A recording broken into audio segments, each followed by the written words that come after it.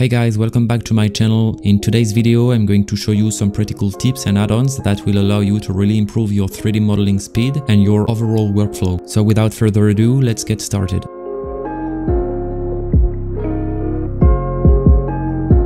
The first tip I have for you is to use add-ons. The first one is hardops. It has a powerful mirror feature that is easier to understand and to use than the default Blender mirror modifier. You just have to click on the handles.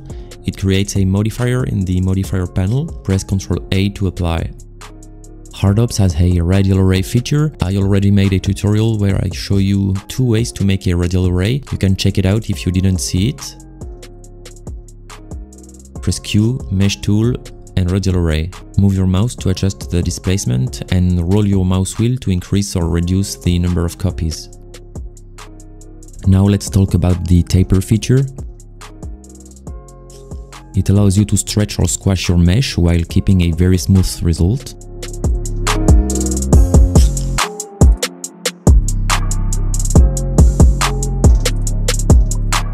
It creates a lattice modifier. Apply it with Ctrl A.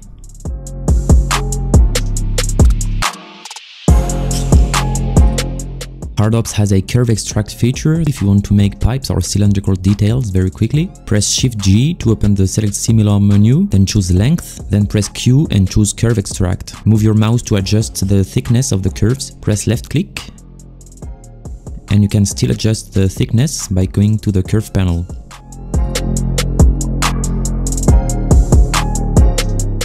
Now let's talk about the Clean Mesh feature. It's very helpful when you have a very bad topology. It allows you to instantly dissolve every edges or vertices and it keeps the original shape. Press Q, Operations, and choose Clean Mesh. If you download a 3D model with a bad topology, it's very useful to clean it. Next we have the Polygon Debug.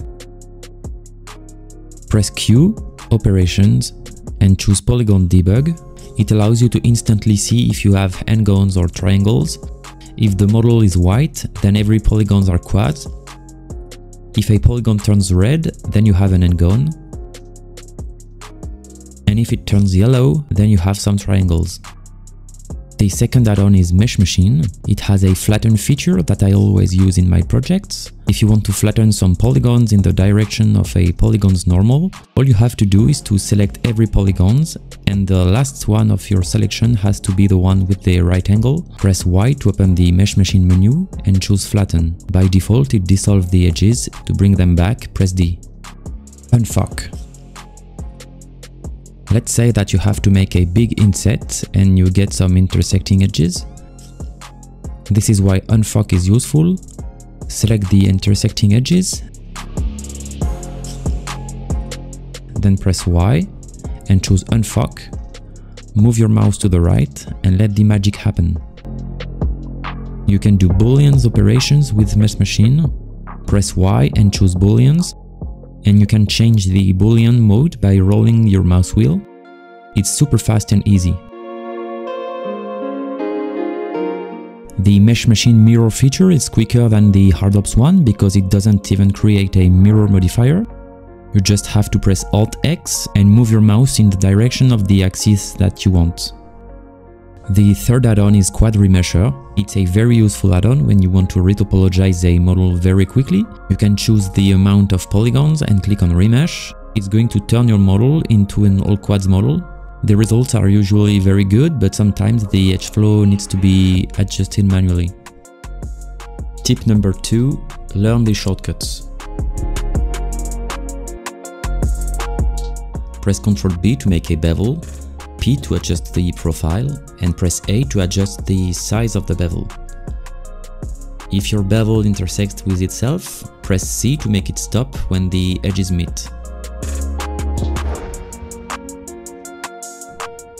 Press K to select it, then press C to cut through the whole mesh, and you can press A to make a straight line.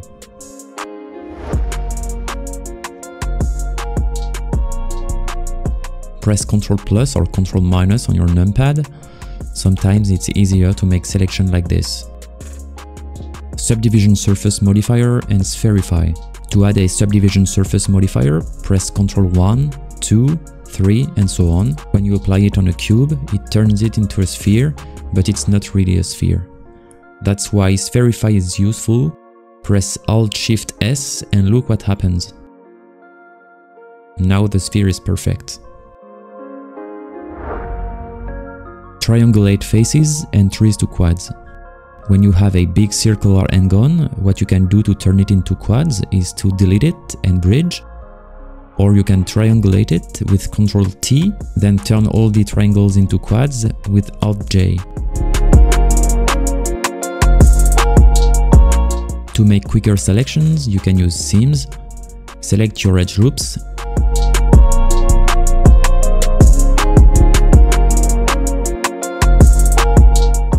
Then right-click and choose Make Seam. That way you can select a complex area with just one single button. You just have to press L on the selected island, and it works with multiple UV islands. You can also deselect them by using Shift-L.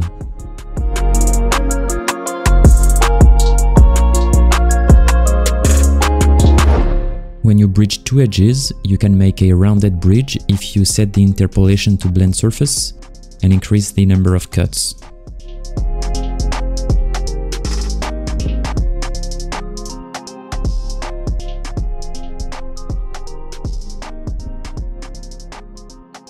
You can use checker deselect to create different selection patterns.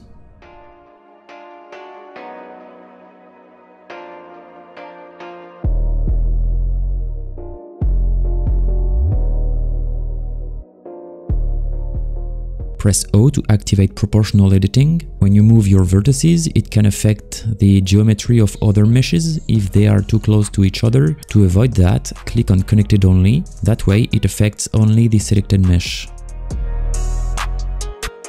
You can also change the fall-off type to get different results.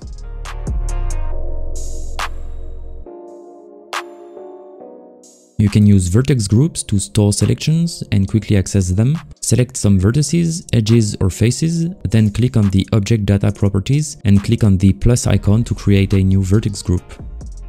Then click on Assign. That way your selection is stored and you can access it if you click on Select. It's useful when you have lots of polygons selected. If you want to align two objects, you can use the 3D cursor and a rotation constraint. Select the cube and add a copy rotation constraint, then pick the plane. Apply the constraint with Ctrl-A, select the face of the cube that will be aligned with the plane, then move the 3D cursor with Shift-S and drag your mouse to the bottom, then click on Move Origin to 3D cursor, move the 3D cursor back to the plane, select the cube and move the selection to the 3D cursor with Shift-S and move your mouse to the top. You can align the rotation of the cone onto the surface of the sphere.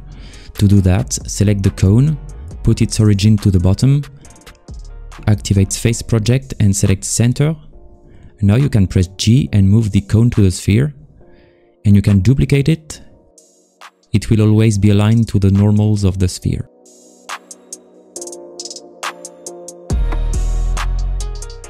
You should rename your meshes because if you have hundreds of the same model, you can quickly see where they are in the outliner. You can batch rename multiple objects at once by pressing Ctrl F2 and add the name that you want.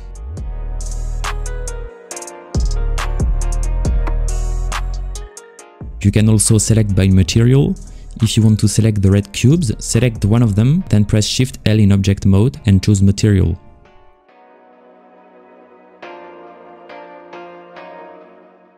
What I did to save some time was to make my own custom shortcuts. That way I have almost every useful shortcuts on the left side of my keyboard. For example, the Connect Vertex path, the default shortcut is J. I changed it to Alt-Z and I also added some shortcuts to the buttons of my gaming mouse. I have the Logitech 500 II. It has 5 buttons on it and I added my quick favorites to one of them. You can put everything into your quick favorites menu. That way, with just one button, you can access every features that you always use. For example, solidify, shrink wrap, or you can also add a cube, a cylinder, a plane, or a constraint, and so on. To open the quick favorite menu, you just have to press Q. If you found this video useful, give it a thumbs up and please consider subscribing. It's free and you can always change your mind. I will see you in the next one. Bye.